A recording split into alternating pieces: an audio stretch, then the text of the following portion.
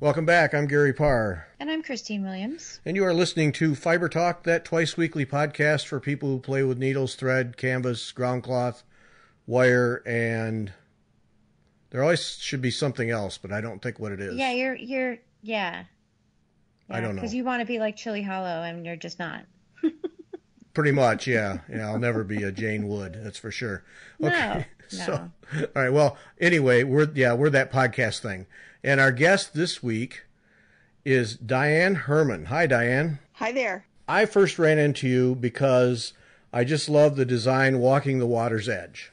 I mean, that's a lot of people do. Yeah, that's a signature thing right there. That's a standout. So level 2 teacher certification from National Academy of Needlearts. You teach everywhere. I've attended one of your lectures and one of your classes. And former University of Chicago mathematics teacher, and then we have to explore this, how you work mathematics into needlework, because I just find that absolutely fascinating. And that'd be great to talk about. Yeah, good. Yep. And then and there's one piece in particular where it's obvious, I think. In your list of teaching pieces, I thought one was a standout math piece, but I might be just very nerdy. Well, what nerdy piece are you talking about? I have to pull it up to see, but it's a Mobius strip. Oh yeah. We should talk about that too. Yeah. That's math. That's very math and very nerdy. Right? See, there you go. Right. Okay, well, let's talk about it. I mean, it's on the table here. What? Yeah, because I saw that. I did not know you had. I'd not seen that till I looked at your website.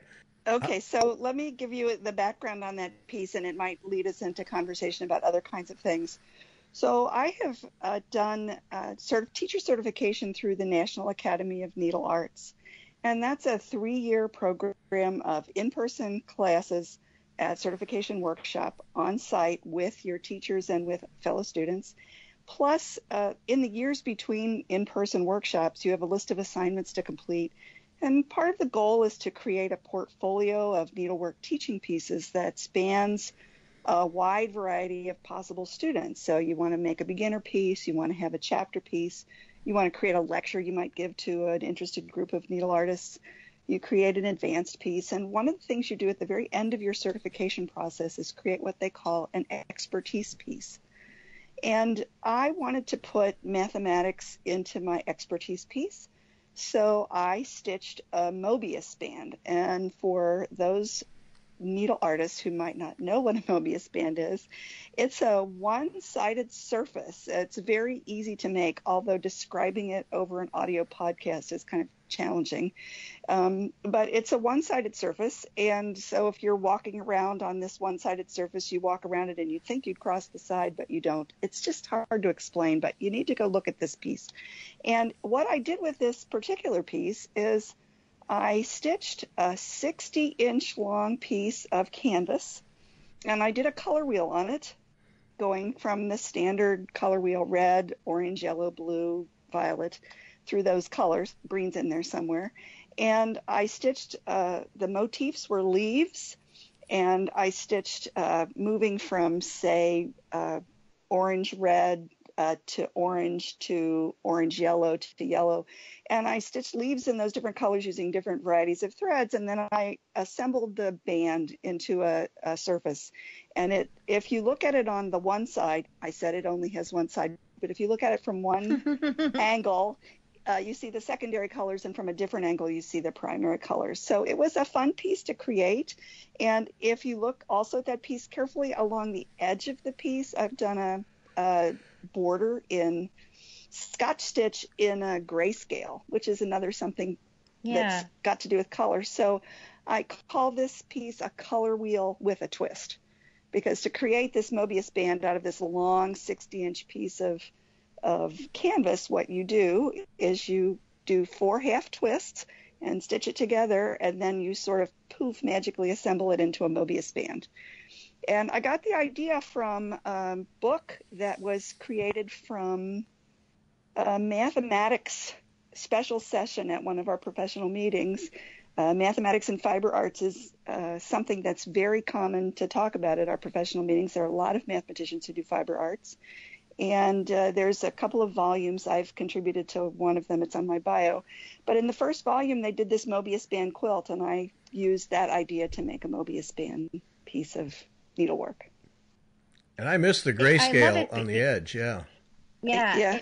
And it really adds it adds dimension to it, and it makes it much more of a sculptural piece, which I think is really interesting. Right, it is three-dimensional, and the fun thing about exhibiting it when I have it out for show, I have it on a mirror tile, a 12-inch mirror tile, so that you can sort of see the both aspects of it at one time. The other thing I did, I like to put stump work in my canvas pieces, and each set of colored leaves has one little stump work thing on it. So I used the idea of color complement, so that on the green leaves, for example, where red is the complement, I made a red ladybug, and where there's a yellow leaf, I've used purple to make, I think I made ants for that. So I made a color complement stump work or beaded bug to go on each of those leaf sets. So it's a fun piece, and I've used it to teach a color class. It's a really fun. I've never seen anybody else do the whole Mobius band thing, but when I've taught it, lots of people get interested in taking a piece of ribbon and trying to do the Mobius band creation for it. It's fun. There's your next project right there, Christine. That's it. I know. Yeah. I like it a lot.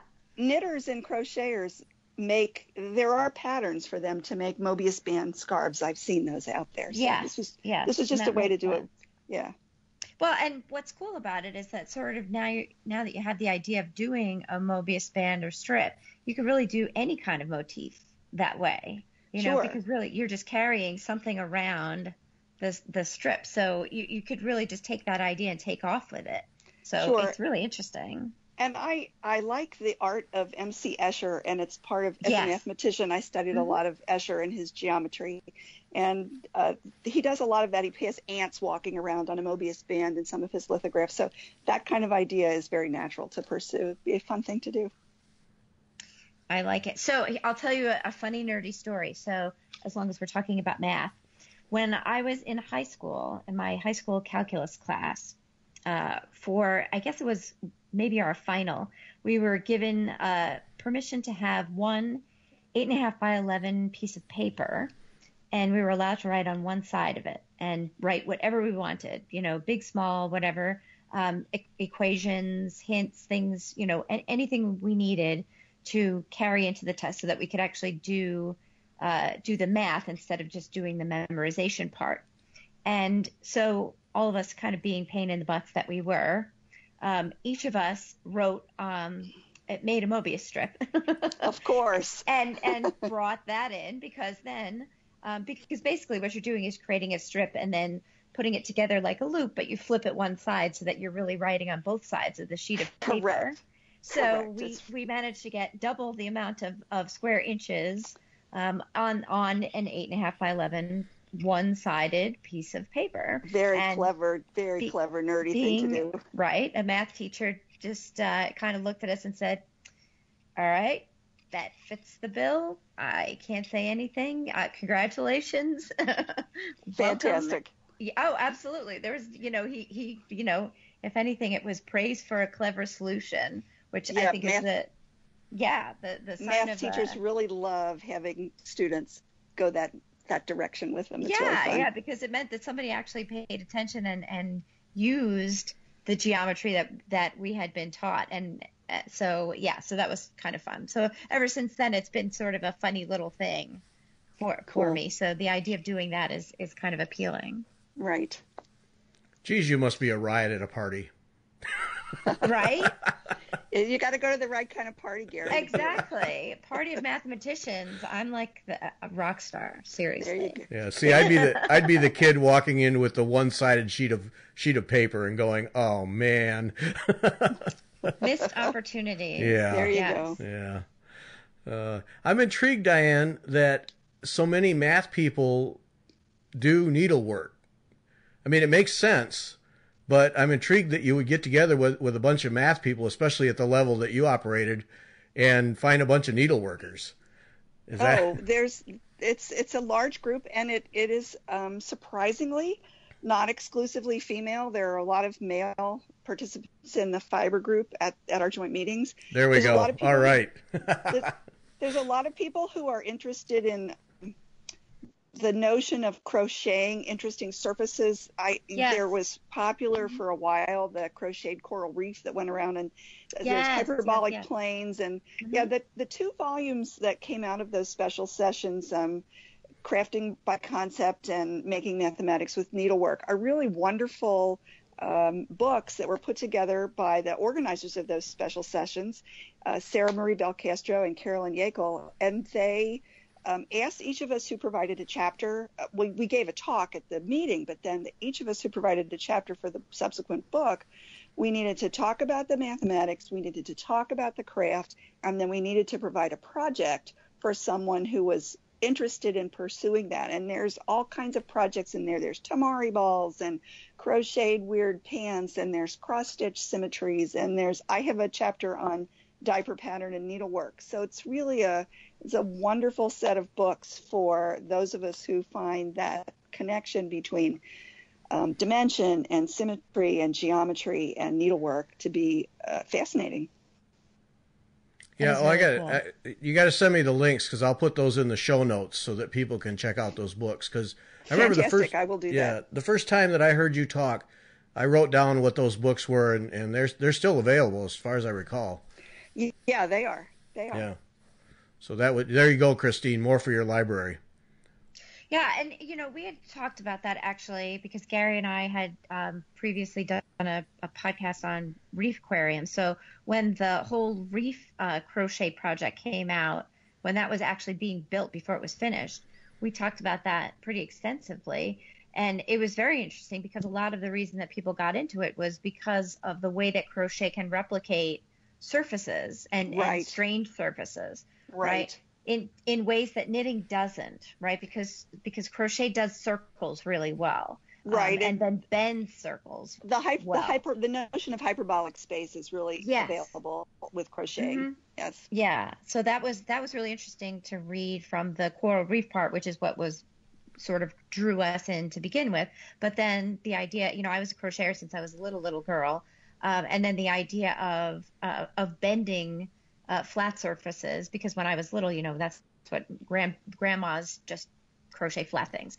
Right. But at the same time, we were, amigurumi was starting to come up. So the idea of crocheting 3-dimensional figures was also all of these things were happening at the same time. So the idea of crocheting 3-dimensional figures from Japan was coming out. The mathematical ideas were coming out, and the reef project all kind of coalesced at the same time. Right. There's in addition to the work there's usually an exhibit at the joint mathematics meetings that are annual. There's also a Bridges conference that bridges math and art, and a lot of this kind of stuff you're talking about is present at those places as well. A lot of fiber art shows up there, surprisingly. That would be really amazing, I think, to see. Because it just makes sense when you think about it. Right. That's really neat. We'll have to figure out where those are. Gary, I can give you links to the Bridges conferences too. Okay. Yeah. Because I can tell I'll just sit there and watch, and Christine will go nuts. So you'd be surprised. There's a lot of intriguing stuff that's very accessible. It's really fun to look at too. Yeah, I think so. Yeah. And it is really interesting, because it also, what it does is it makes things tangible. Right. So ideas that were sort of these theoretical things, especially for kids, but even for adults that are trying to understand things. Once you see the shape, sometimes that's the key where something sort of clicks and you get it. Right. Right. So that moment where you see, okay, well, by adding a single thing in a row causes that shape to bend, and that's what creates that difference. That sometimes is the thing that makes all of the math make sense. So, yeah, to me, it just makes perfect sense. And the transition from one to the other is pretty seamless. Yeah, it's fun. It's a fun thing to put math together with any sort of creative stitching like that and see where it goes. It's fun. Mm-hmm. Okay, I'm done being nerd. No, that's quite all right. No, I find it, I never, like biology and chemistry. I mean, that's what I did, but I always fought with math. So when you guys talk about seeing, having those visions of how it fits together, I could never get that. I never got those visions. Everything was just rote and fight through it and remember the equations and just execute them. And because I could tell that there was another level where it all just made sense, and then the equations and the math just became secondary, and I just never got there. So I'm actually kind of jealous. Well, that's unfortunate. We'll have to work on that, Gary, the next time we're together. Well, so okay, Diane, we'll do that. So from a visual perspective, though, Gary, so you have your sewing machine. The other place that it comes into play is in garment stitchery, right? Because if you think about a sleeve is a flat piece of fabric. It's two-dimensional. When you have to take that sleeve and you have to sew it into a three-dimensional garment, right? The top of the sleeve is curved completely, but then when you put it into the garment, it's curved in a completely different way. So trust me when I tell you, stitch a couple of sleeves, and suddenly all this stuff about two-dimensional things bending into three-dimensional things will start to feel like it makes sense.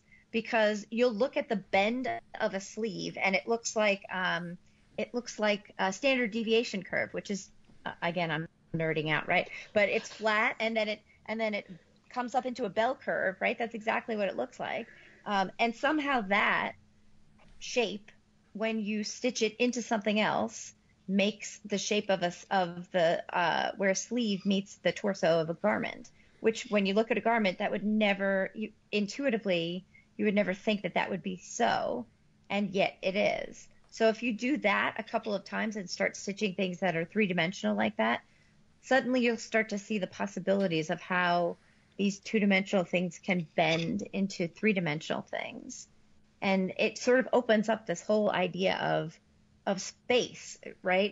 And bending things, I guess, which is a terrible way to put it. And I'm sure, Diane, you can speak more eloquently about it. But that's, to me, where it started to sort of make sense also, was in figuring out what sort of lines you would have to stitch, which made no sense at all. But somehow when you stitch them together, they created a three-dimensional shape. Well, and I think this brings us to a point where I think, let me get gender specific here for a minute. I think a lot of times people think that girls don't have good spatial sense, or don't, because boys do all this Lego playing with, and I'm stereotyping myself, and I'm of a certain age, but often boys will play with Legos and get a sense of three dimensions and stuff by building an architecture. But I think you're making an excellent point, Christine, in that girls who do some of these sort of domestic things that those of us who are of my age did in the now long gone home economics classes, you do have a visual sense of how to take a two-dimensional thing and turn it into a three-dimensional thing. And it's not to be taken lightly that these things, that's also very hands-on. And I think for learners who are trying to do what Gary maybe was complaining about there a bit, where he said, I didn't see it, or I couldn't see it, or whatever, give you something really tangible to work with, and all of a sudden things become a lot more clear. Yeah, I agree. Once you have your hands on them and you've made it, it feels accessible. And once you've convinced yourself that way that it is accessible, suddenly you can see it. Right. It's really about giving yourself permission to know it, because you've already walked into the conversation saying, I'm not good at math. But once you do this thing and you say, oh, I understood that, now you've given yourself permission to be good at math. I just never thought about a sewing machine as my gateway to mathematical understanding. This is fun. Well, there you go. Yeah. Well, this is getting way down the path, but it's interesting from my perspective, because I am a person who learns by reading. I've always learned by reading. I can listen to people, but I have to read it. And so, but that just has never worked for me with math. And so it was just always a battle. I could get the job done, but it was just always just this miserable battle.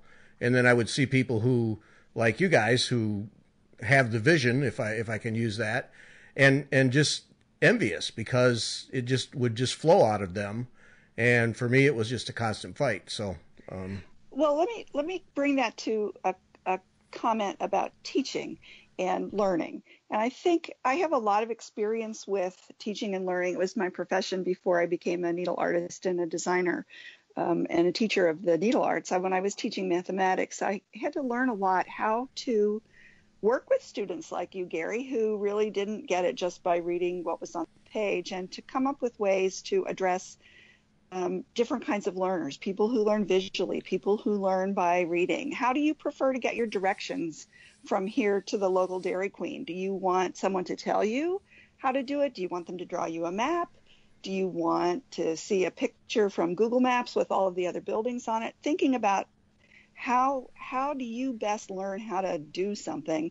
And then when I teach needlework or teach mathematics, but now it's much more teaching needlework, how do I address the student who can't just from an instruction book understand how to create a stitch, or just from my verbal instructions learn how to create a stitch? So for example, when I teach students how to create a bullion knot on the canvas, and that's a bugaboo, that's a stitch that a lot of people have trouble with, and you can show them on the page how to do it, and you can draw pictures all you want, but for some people it really is watching you go through it in the air as a big, hold it up and make a huge dramatic presentation of creating a bullion knot, or standing behind them, or them standing behind you while they watch you do that. So I think working with differentiating learning styles is the way to go to get people to appreciate what you're doing and be open to learning that has maybe stymied them in the past because they just haven't gotten it in one way. Yeah, and see, and I'm a former science teacher, and I had no trouble. That to me, that was the fun of it, was identifying how students learned, and then putting together, whether it was visual or hands or hearing or reading.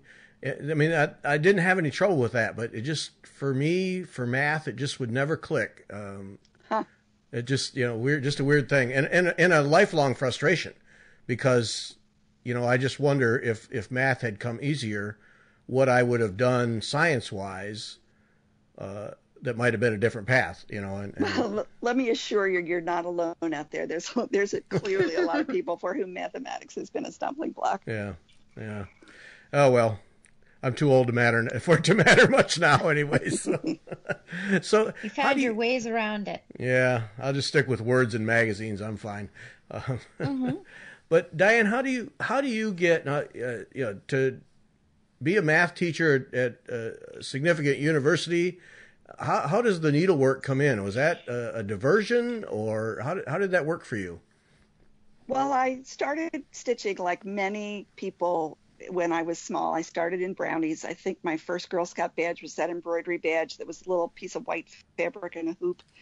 And I learned to cross stitch on stamped pieces. And all through college, I cross stitched gifts for my friends, because that you could go to the local dime store, we'll call it, and pick up floss and a piece of fabric and do something nice for your friends. It was creative.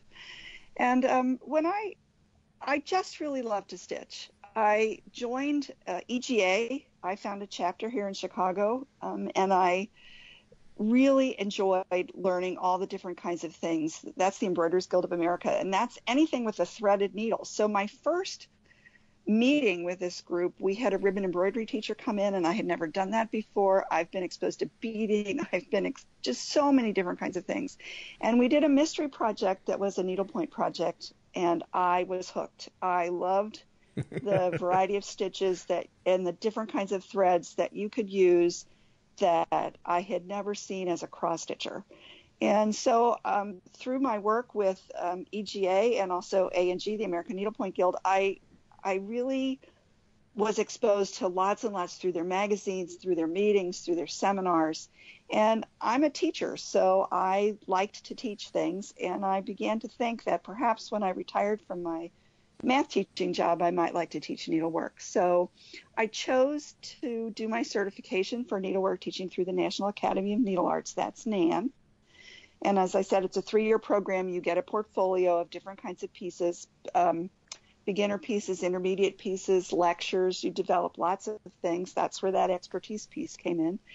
And I worked on that for the 3 years of certification, and among the things you learn are how to do needlework as a business. So I learned how to propose to seminars and how to get business licenses with your state, all the kinds of things you need to learn.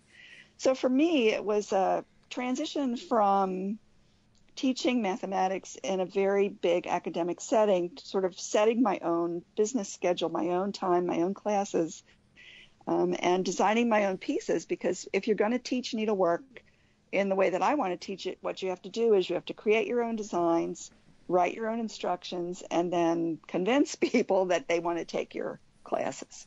So that was I started my certification in 2007, and I was finished in 2011. And I've been teaching at local seminars and chapters and around the country since then. And I have some teaching to do this coming year. And it's really been exciting to travel and meet people and teach this wonderful art form to a group of people who really want to be in your class. You know, when you're teaching math, not everybody wants to be in your class, but needlework, these people are really excited to be taking a class from you, and it's refreshing and it's wonderful. Yeah, and I don't think we mentioned where you taught was the University of Chicago, and if anyone is ever in Chicago, in Hyde Park down south of town, and Museum of Science and Industry is there. But if you're a photographer or love architecture, that campus will suck up hours. It's a Gothic beauty. Oh, it's really something. Pretty. Yeah, it is really something. I've spent many hours down there photographing inside and outside those buildings. And every time that I've been there with a group of photographers, you leave and you just have a mental list of all the things you want to go back and photograph. That's a special campus down there. It really is. It's a wonderful place, and I had wonderful students, and I'm glad to be doing what I'm doing now with a whole new group of wonderful students out there in the greater diaspora.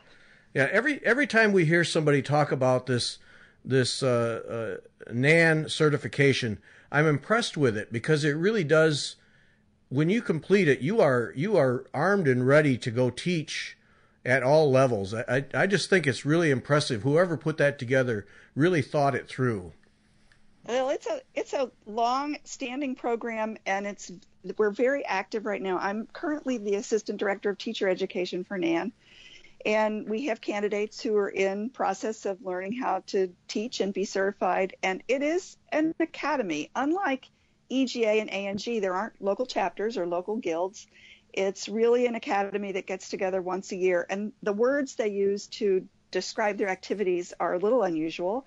So instead of having a seminar each year in March, we gather for an assembly of embroiderers, and we also have these certification workshops, both in teaching and in judging. And I am not a needlework judge, but there are a lot of people who do the judging certification program through NAN, and it's an exhibit, but they don't call it an exhibit. They call it an exemplary. And in the exemplary, we do exhibit pieces that people want to have shown and judged. And your listeners who have needlework to show might be interested in entering a piece in the exemplary. You don't have to attend. It's a well-judged exhibit. It's a beautiful exhibit, and it takes place in March. I believe the deadline for entry to the exemplary is in mid-February, so it's not too late to enter this year. And if you're in the vicinity of Troy, Michigan, it's a suburb of Detroit. Well, I won't know if it's a suburb. It's outside of Detroit. We'll be there in March having our certification workshops for judges and teachers, followed by an assembly with classes, national teachers to come to teach the same kind of classes you would find at our national seminars for ANG or EGA. Is that my sister lives not too far from there, so free housing for me, but is that an event where if I went, I would get a lot out of it, even if I didn't take a class?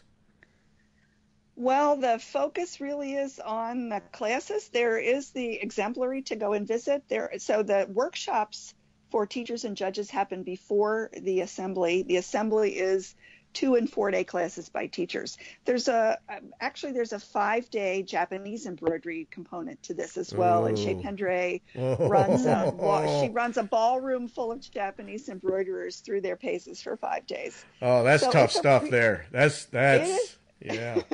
It is a really wonderful opportunity to learn and grow in your needle art work. Yeah, we had a lady come to the Fox chapter and show us Japanese embroidery. I probably should have picked up my jaw 2 or 3 times. That is absolutely amazing stuff, and it takes years to master it. Right, it is exquisite work. It is exquisite, beautiful work. Yeah, it's so precise. Oh, so precise. Yeah, it really appeals to me, that that quest for perfection part of me. It really. Right. Oh, yeah, that lady, I'll tell you, I just kind of stood there in awe of her. She was something. Right. Yeah. So let's do, before we run out of time, let's talk about some of your designs, because I think some of your stuff is just amazing. Now, just about anybody who's been around needlepoint very long knows walking the water's edge, and right. Yeah, and there's a math component to that, which I found really interesting. Right. So it's a very popular design. It uses single thread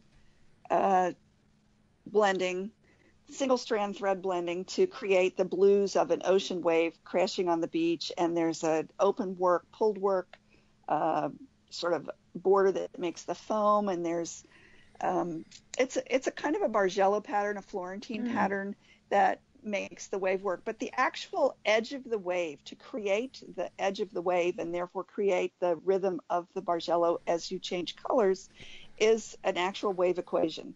So I looked around on the internet until I found a wave equation that was interesting enough to make it worth my while to put it on a piece of canvas. And once you stitch that first line of the wave, the thread blending just sort of takes over. It's a fairly comfortable stitch for most people. It's very accessible to beginning needle pointers. In fact, I've taught it at a couple of cross stitch retreats where the organizers were brave enough to have a needle pointer come and start with people who did cross stitch. So people who are accustomed to working on a grid, just different grid kind of thinking from the way needle pointers do about it, and making that transition from a gridded cross stitch pattern to a needlepoint pattern, from working in a hoop or on stretcher bars, or on a hoop or a scroll frame to stretcher bars, and using a laying tool and doing some of the things that canvas stitchers use in their that quest for perfection Gary talked about. And it's a very pretty piece. And I think, interestingly, how it got out there is that I entered it in the math and art exhibit at our joint meetings, those math meetings I was talking about before. And it didn't win a prize in the competition and in the art exhibit at the math meetings, but it did get chosen to be the August calendar picture on every year they do a math calendar with the art from this exhibit. And then it got up on the internet and it got on Pinterest, and it kind of grew from there. And it's got a life of its own. It has its own Facebook page, in fact, for people who've taken the class. So it's been quite a popular piece. And it is the second piece I ever designed. I designed it for Nan in the certification program, and it's one of those. I hoped it wouldn't be a one-hit wonder, but it's been very, very popular, and it's very satisfying to teach it. I still love to teach it. It doesn't get old for me to watch how people respond to it as they find it coming to life on their canvas. Now, see, I'm glad to hear that, because you hear about songwriters, musicians who have a signature song and the audience wants to hear it in every concert. And, after 15 years, if I do that song one more time, I'm just going to shoot myself, And so I wondered if you really got tired of it after a while, but obviously not. So that's neat. No, I don't. I still love to teach. I just love to teach that piece. Yeah. And then you did a companion piece. I'd forgotten till you sent pictures that talks about the junk in the ocean there. Okay, so this is the people who've taken my Walking the Water's Edge class know that recently I have started to rail against straws, and I won't take podcast time up, but people should not use straws much. Plastic straws are bad. You can ask me later about that. But so this year, EGA every year sponsors a challenge with a theme, and I I entered a piece in the challenge, and I chose to participate in that. It was kind of breaking new ground, figure out a new way to use your embroidery on a different ground. And so this is a piece I designed that uses the same curve of the wave. I stitched on perforated paper. I stitched the wave bits with strips of blue plastic bags that I had cut up and threaded into a needle. You'd be surprised that the Sunday paper blue plastic sleeve is different from the weekday paper blue plastic sleeve in its color. No. So I was able to find, and people are now giving me plastic bags of all kinds of colors, but I stitched the wave with plastic. I used a dental floss to stitch the foam, which is usually done in pearl cotton on my original piece. And then up on the shore, I stitched debris. I took a trip with my husband to Hawaii, and we did a beach cleanup, and the amount of plastic that we picked up in a morning was overwhelming and very sad. And so I tried to make the beach and the components on the beach out of things that were really stitched. So I took jump rings and stitched around them and put them together to make a 6-pack ring, and that's under the bullion, that starfish on this piece that's called Refuse the Straw, the one that's on perforated paper with the plastic. I took a washer and wrapped it. I did a blanket stitch around it with pearl cotton to make a tire up on the beach. So I have various items and things. I will probably be exhibiting that both at NAN in the exemplary and in the EGA education exhibit this year as a part of the challenge thing. But yeah, I did do a companion piece about that. I really have become much more aware of the ocean and straws and plastic since I started teaching that piece. I've been more cognizant of it.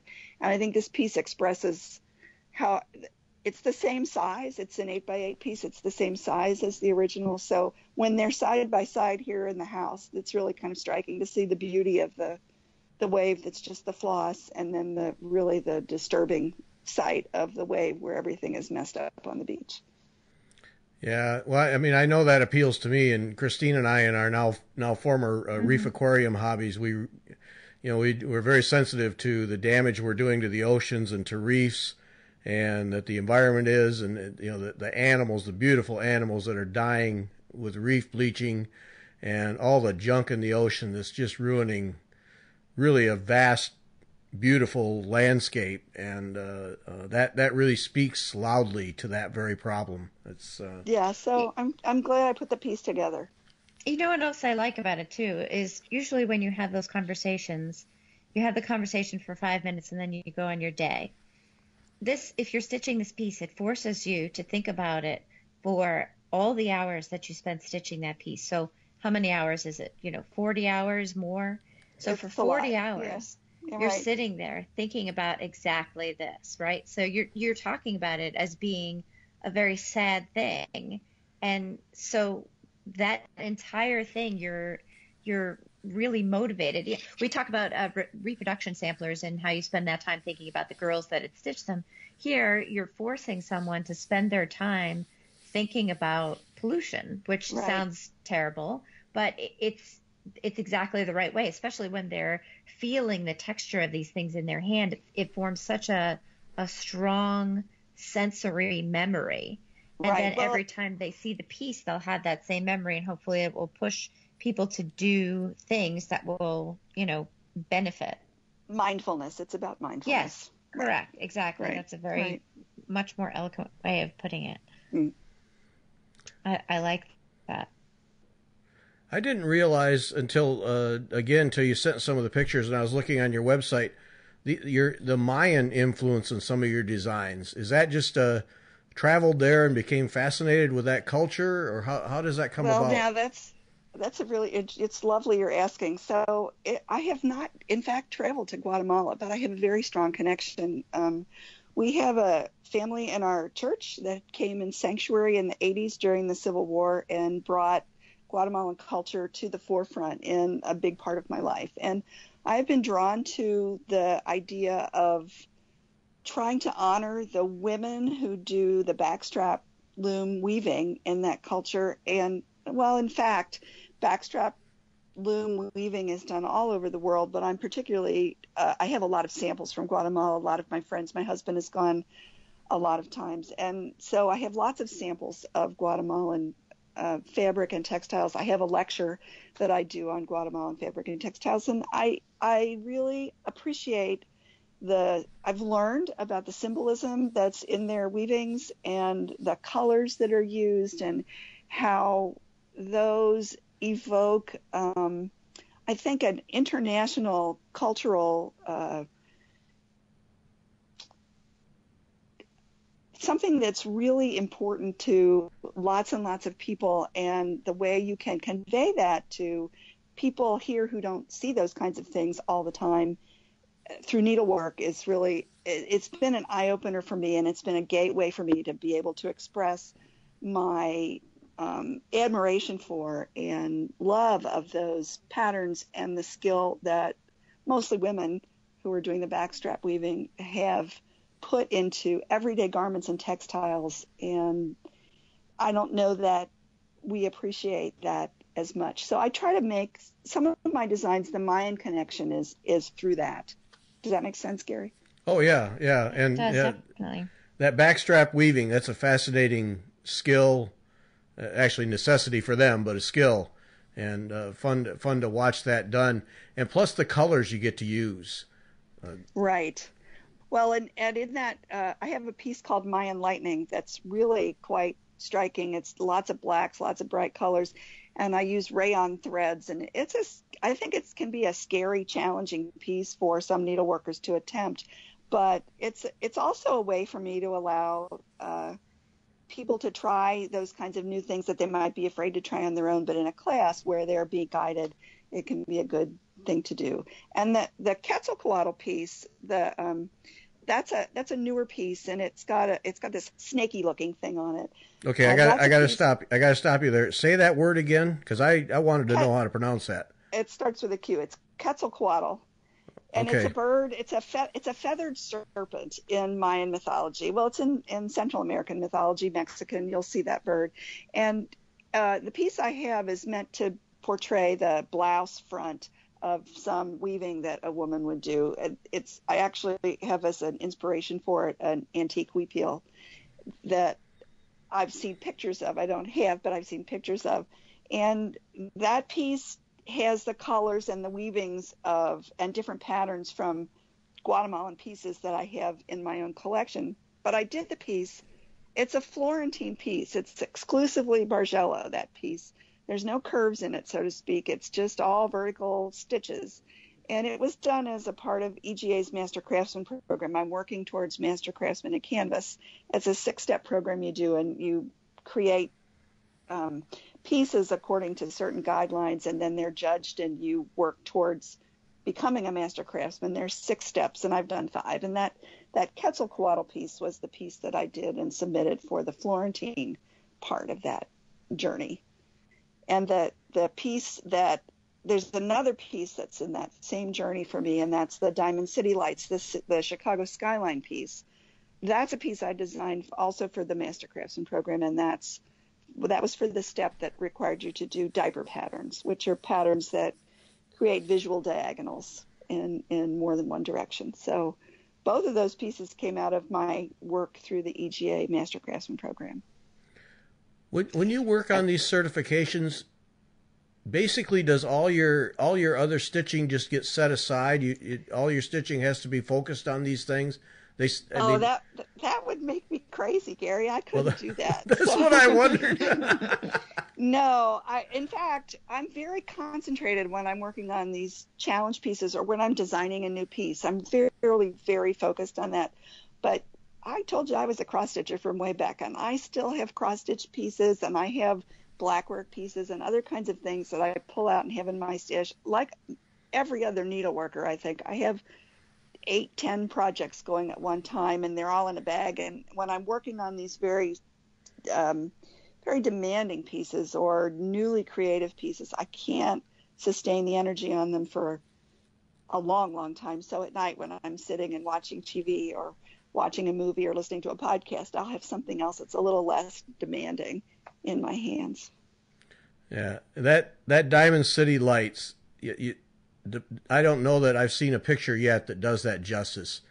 When you see that thing, the real thing, it is the depth you've put into that thing is, I think, just remarkable. It really is an amazing thing. Well, it's a fun piece. I can't wait to teach it. That's coming up soon. Oh, is it? Okay, good. Yeah, that's a great one. And then you just posted the other day, Herald Angel. Right. So you're going to hear the word challenge from me again. So Nan, in the exemplary, every other year issues a challenge. And sometimes it's a word, and sometimes it's a technique, and sometimes it's, one year the Nan challenge was hats. Stitch anything with a hat. And you stitch and you enter into the challenge category anything that you've stitched with a hat theme, and they're judged and their ribbons given. So this year's challenge for Nan is the word angel. And so the person who put the charge out said, just stitch an angel, interpret it any way you want.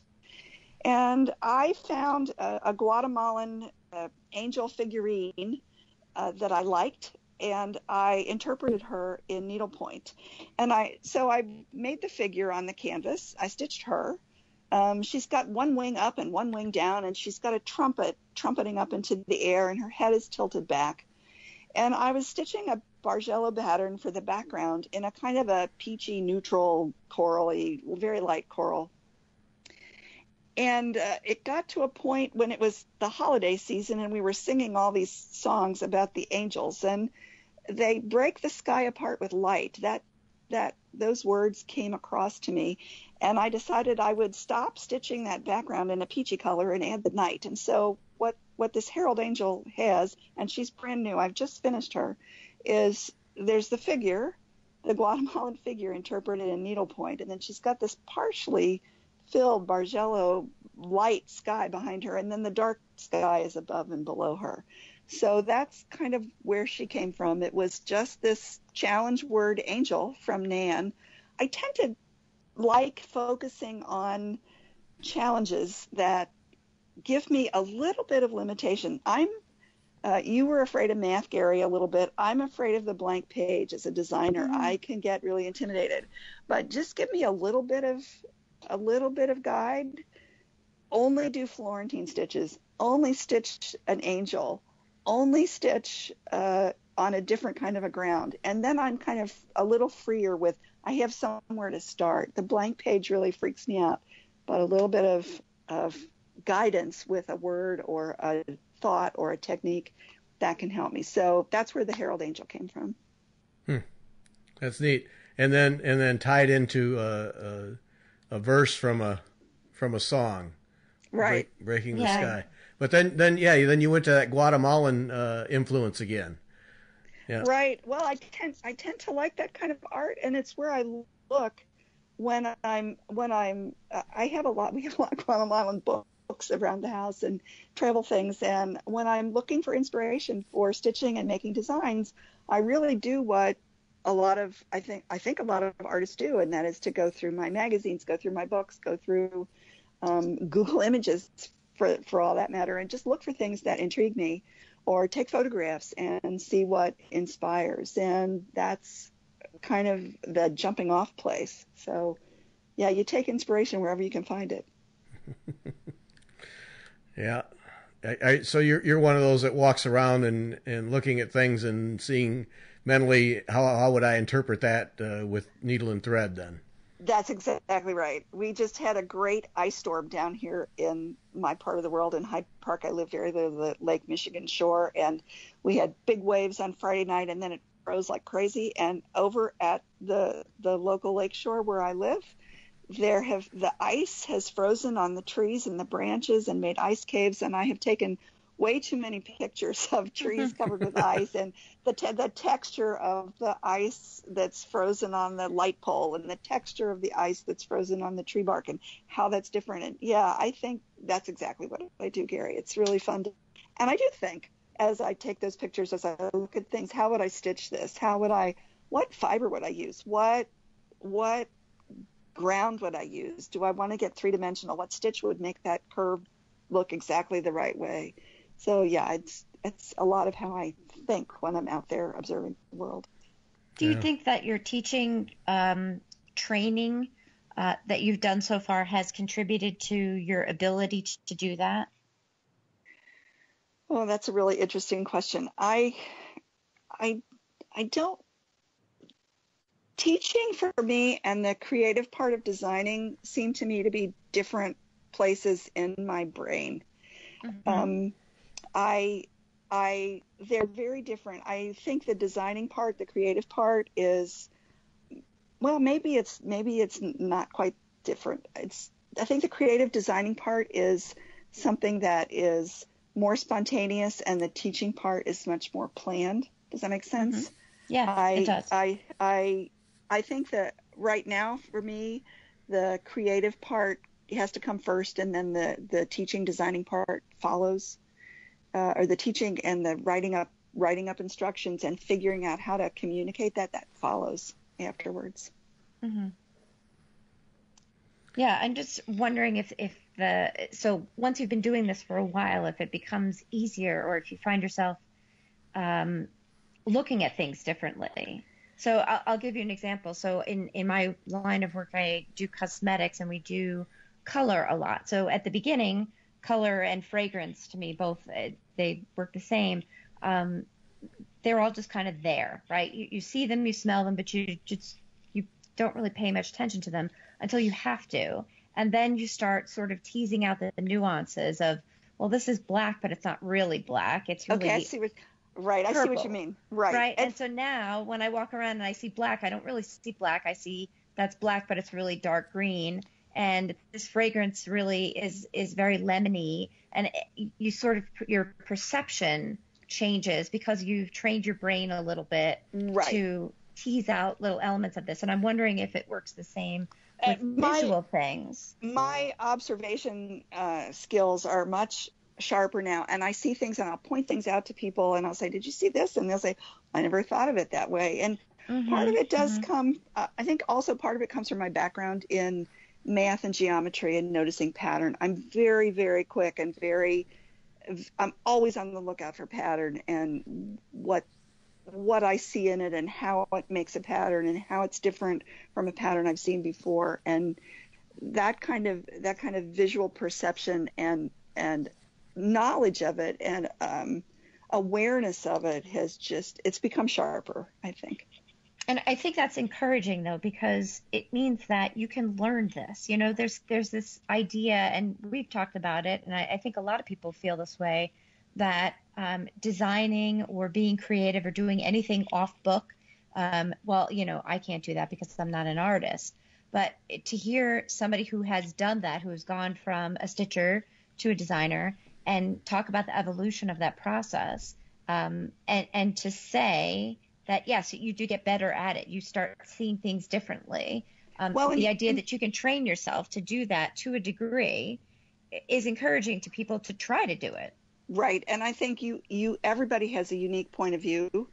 And it's important to believe that you don't have to be, imagine your favorite, your icon of a designer in whatever field you're in here, whether you're in sampler work or whether you're in needlepoint or whether you're in crewel work. You don't have to be that person. If you're going to design something, it just needs to be your voice, because your voice will be unique out there. I was very intimidated as I started the NAN certification program, because most people, it seems to me, come to this new profession I'm in from stronger design and color theory kind of. I had to really work to learn that stuff, and I'm still learning it, and I'm taking advantage every time I can take a class in color or design. I still do that because I think it's a really important thing to do, but it is knowing that your voice is a unique way of putting out what you have to put out there, and that can help give you some confidence. I think that's an important message, that everyone's voice has a space. Right. I think it's excellent. All right. I think we're going to call it right there. This has been fun, Diane. Thanks so much. Oh, it has been such a pleasure to talk to you both. Yeah. Well, we've enjoyed it too. Well. Yeah, what a treat. Thanks, and I love hearing what goes behind these designs, and now I'll have a different view of Harold Angel here coming as I look at it next time. That's very good. Well, that's good. Thanks a lot. It's been really a wonderful experience talking with you too, and I love your podcast. Keep up the good work. We'll do that. Thank you. All right. Thanks to everybody for listening, and Christine and I will be back on Wednesday.